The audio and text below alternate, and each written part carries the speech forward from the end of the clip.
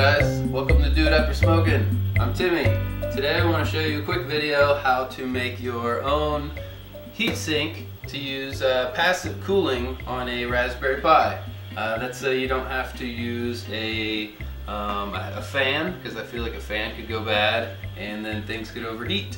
So all you got to do is make a big chunk of metal and use some thermal paste in between that, and put your Raspberry Pi on top of that, squish it all together, and now the heat from the processor will now radiate through a lot of metal that you got here. So yeah, and that can also be used for even if you're not overclocking.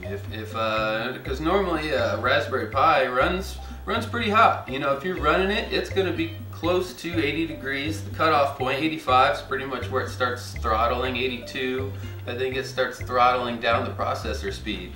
So this is a way to ensure that you're always running a lot cooler. I think a regular, putting it through its paces, you're sitting at about 62 degrees, where this is all Celsius, 62 degrees Celsius, where regular tasks would normally have you about 75, something like that. So it keeps you a lot cooler, keeps it from worrying about any throttling like that. So you know your performance is always going at full speed. And like I said, you can overclock it, and you can even put it in a, I put it in a case like this, a handy little game case that I made and designed here, and put some paint in and all that. But yeah, it makes it so I can put it in a tightly closed case, and I can run the hell out of it, and it doesn't overheat. It doesn't do any throttling, anything like that. So it's very beneficial. I'm not sure if I can overclock it. I'm not sure if I've done that yet. So in the video, we're going to do some testing at the end. We're going to put some codes into it, and put it through some serious stress tests. Put all 4 cores of this processor. I don't know, I think it just goes through some numbers, starts doing a lot of math really fast. I don't know, but it gets really hot real fast. Yeah, so we'll do the numbers with it on just the bare metal, and we'll also do it with it in the case, because I'm actually curious how this reacts. So we'll do some of that. Okay, now that we have everything, we're just going to get to the build. Here we go.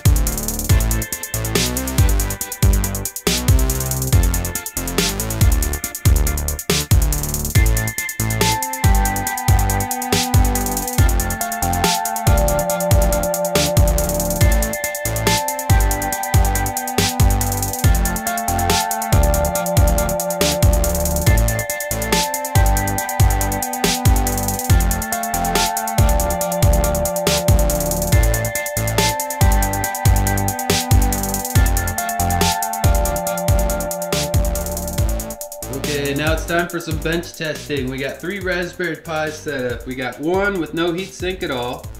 We got another with a very cheap, tiny little aluminum heatsink. And then we have the one that we just made with all the metal and the 16 gauge steel and all that.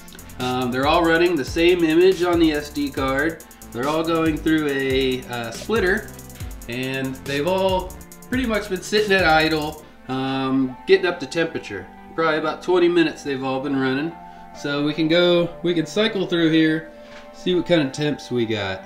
So this is the one with no heat sink. So at idle, no heat sink, average probably about 48 degrees. So then we're gonna go to the one with the small aluminum heat sink, and at idle, that's sitting at 45.1, somewhere around there. That should fluctuate a little bit, probably about 45 degrees. And now we're going to go to our big heat sink and see what happens. At idle, we're looking at 38 degrees. So it's 10 degrees Celsius colder, cooler than the Raspberry Pi with no heat sink at all. And that's just at idle. So we're about to crank it up. We're not going to overclock them yet. We're just going to crank all CPUs to full 100%. See what happens. Okay, so we're running the Raspberry Pi with no heat sink. We're at full stress test. We're at 79.5. Sometimes it'll start throttling right around 80. Once it gets, yep, okay, so we got high temp. It's starting to throttle. So, yeah, Raspberry Pi with no heat sinks at all. If you run it full bore, 100%, eventually it's gonna start throttling. And that's with no case on it, no nothing. Okay, so this is the results of the CPU stress test on the Raspberry Pi with the very cheap aluminum heat sinks. And you can see that it's overheating, it's throttling back. So we got 2 Raspberry Pis that are sitting here overheating during our stress test. The one with no heat sink, obviously. I didn't realize the Raspberry Pi with the cheap heat sink would actually overheat and start throttling, but it is. Okay, now we're looking at our Raspberry Pi with our DIY heatsink that we made, and it is sitting at 54.8 degrees at full CPU stress test. And that puts it, what, at about 7 degrees hotter than the Raspberry Pi with no heat sink sitting at complete idle. So that's drastic, that's awesome. So we are sitting 7 degrees hotter than a Raspberry Pi with no heat sink, and we're sitting at full CPU stress test. So that is very good. We can go a lot faster before we hit 80 degrees, and at the point that it starts to throttle backwards. Okay, so this is the recap for our unoverclocked full CPU stress test on Raspberry Pis. We got one that's overheating with no heat sink. We have another one with a heat sink that is actually overheating and throttling. And then we have our DIY heat sink on our Raspberry Pi, full stress test. We're looking at 55 degrees. So a very, very drastic improvement, and you made it yourself. So now it's time to push it to the limits. How high can we overclock this? And when we do overclock it, how hot will it go? Okay, and here we are for the overclocking test. We've gotten the other 2 out of the way because they will obviously overheat since they overheated without even being overclocked. So we got our DIY heatsink on the Raspberry Pi. We got it, actually look, we'll check out the room temperature. Room temperature is 72.5. And yeah, we are overclocked 1.35. So we are sitting at 62, well, average of probably 62 degrees. So yeah, that's overclocked to 1.35. It's overvolted 2 volts. SD RAM's overvolt 2 volts.